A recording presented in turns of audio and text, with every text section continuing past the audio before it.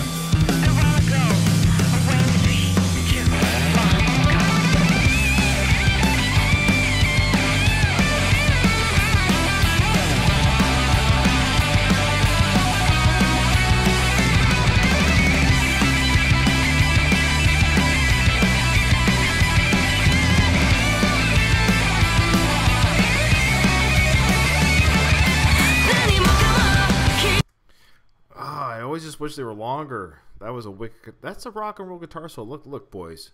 Look, these girls kick ass, okay? And that's a rock song. This is a rock song, and that's a rock and roll guitar solo right there. We're gonna hear it again.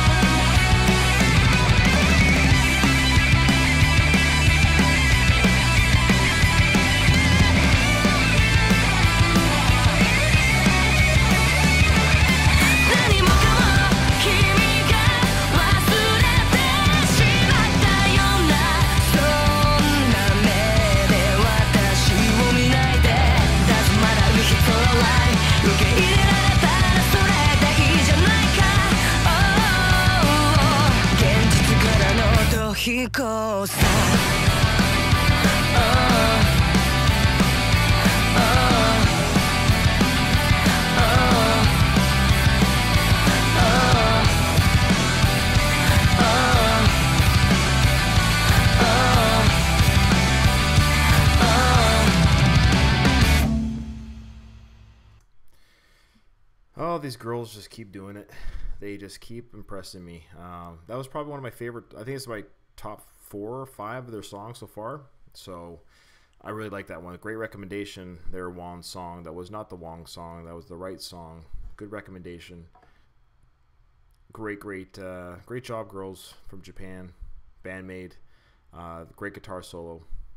And a good fast rock and beat. I mean, yeah, I really like BAND-MAID. Of course, I've said before, my only complaint is I don't know what they're saying. To me, it is important.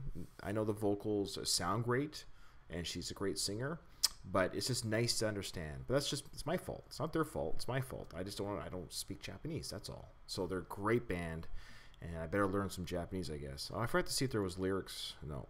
Sometimes they show like English subtitles in some of their videos. Okay. All right.